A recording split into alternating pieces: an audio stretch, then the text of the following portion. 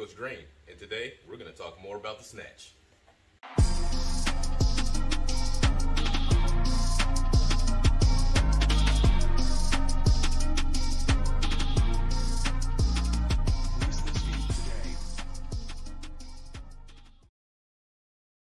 Alright, if you've been following these videos for any length of time, you've noticed that I like naming and defining whatever it is we're trying to improve on. That's what I feel is a great starting point for improvement and getting to the destination you're trying to go to. So, for the Olympic weightlifting, we're going to talk about naming. A lot of times the names are butchered, whether it be the clean, which is most common, or the snatch. The jerk, not too often, but the clean and the snatch. Again, we're focused on the snatch for this second video still. So, if you look at the traditional lift, we have the snatch, the clean, and the jerk. In competition, the clean and jerk go together, but for this purpose of athletic performance of field and court sports, the snatch and the clean will keep separate, or excuse me, the clean and the jerk will keep separate. So these are the traditional lifts: the snatch, the clean, and the jerk. The snatch, again, wide grip starting from the floor. The bar goes in one smooth movement all the way up, over the head, received overhead in a fully squatted position, and then you stand it up from there with arms locked out. The clean, starting from the floor, closer grip from the floor, pulling the bar up, receiving it on the shoulders in a fully squatted position, and then standing up. For our finished position, normally it's either the traditional lift, which is the snatch or clean in this case, or power, right? If we have a power snatch or power clean, the bar is going to be received with your legs at or above parallel. At or above parallel being your knee and your hip are on the same level, parallel or above to the floor. That is the power position. That is power snatch, power clean. Finished position for either of those. Starting position, again, we have the traditional starting position of a snatch or clean from the floor. Other variables or variants in the starting position is hang, above the knee, below the knee, which are both similar to the hang, or from blocks. If the bar is starting from a hang, that means you have full control over the bar. It's not sitting on anything, not sitting on the floor or any elevated surface like it would be for blocks. You have complete control over it. That is the hang. So hang snatch, you're holding onto the bar yourself. You lower into your RDO hip hinge, into the snatch movement. Again, if it's a hang snatch, you're receiving the bar traditionally. If it's a hang power snatch, you're finishing in the power position. Those are the differences. So when we see people that are maxing out on power cleans, but they're receiving the bar in a full squat, that is not a power clean, that is a clean or snatch, whatever it may be. Again, these things matter when we're naming things, so there's consistency in our performance, in our testing, in our transferability to higher levels, right? This isn't all, obviously it's mostly 98% about transferring it to your sport, but it's also about being able to transfer it from one location to another, okay? If you come into my facility and we're doing hang power cleans, we're going to do hang power cleans. If you go into your school and they have hang clean on the board, they're expecting you to do a hang power clean, but the actuality is they're telling you to do a hang clean, right? So knowing the difference between the names is very important as far as accuracy, transferability, consistency goes. Get it right! Another main point of emphasis is the 3 pulls of the Olympic lifts, and these, unless you've taken the USAW certification course or just studied the Olympic lifts themselves, you probably don't really have an idea of what it is. A lot of times we just see people lifting the bar off of the ground as fast as they can and kind of praying and hoping that they can receive the bar in the correct position. So to go over this very briefly, the first pull is a pull that we see from the floor to right above the knee position. This pull isn't and shouldn't be extremely fast. It should be a good tempo to get the bar moving off of the floor. making sure you're pushing with the legs down as hard as you can, right? Even though it is technically a pull. So we have primarily knee extension from that position. So again, your torso angle, once you get set up, shouldn't change during the first pull.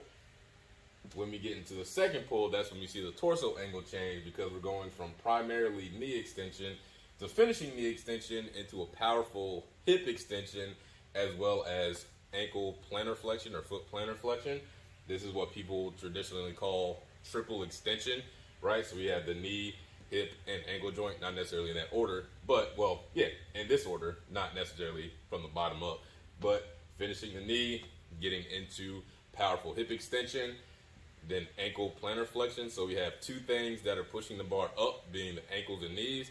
The hips are creating the velocity and speed component of our force, or power, rather. And then into our third pull, this is the pull a lot of people either don't do or do it incorrectly or too soon, rather. So the third pull, this is really, other than holding on to the bar and maintaining a proper posture through your torso, this is really the only time your arms are actually doing something. So the third pull is when you're ripping yourself, whether it be for the snatch or the clean, you're ripping yourself with your arms under the barbell. A lot of times people think they're just kind of dropping under the barbell and catching it. That is not wrong, but it's not effective or efficient, right? So we want to drive the bar up with the legs, and we want to pull our body underneath with our arms. And so what that does, other than timing, it really engages our upper body. So when we get into a receiving position, the bar is not crashing down on us, and we're not kind of loosey-goosey through our shoulders.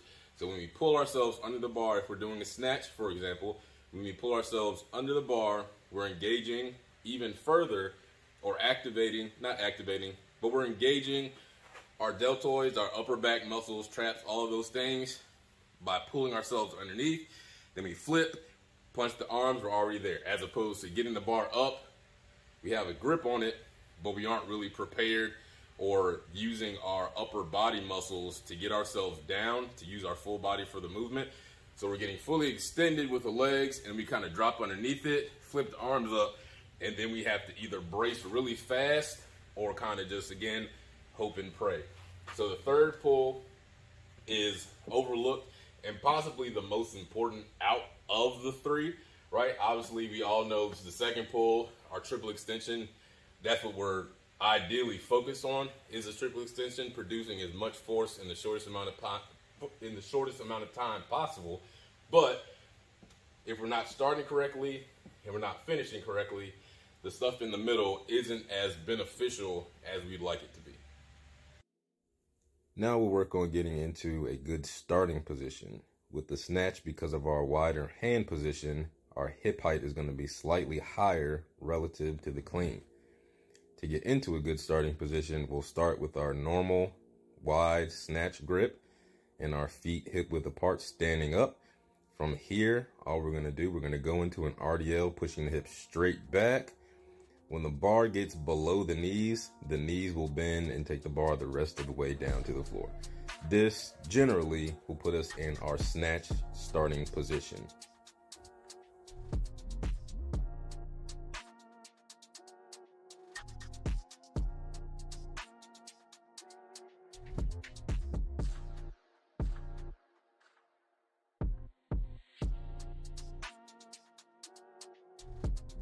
So now that we know how to get down into a good starting position, we know how to get up into a good finishing position.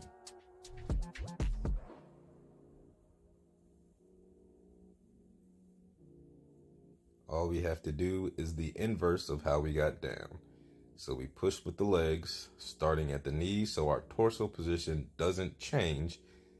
And once we get above the knees, we come through with the hips.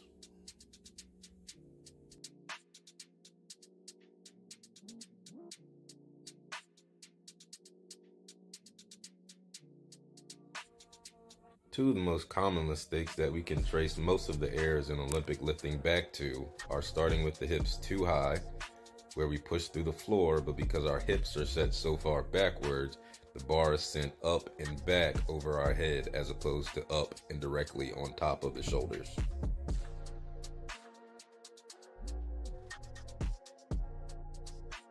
The second mistake is starting with the hips too low.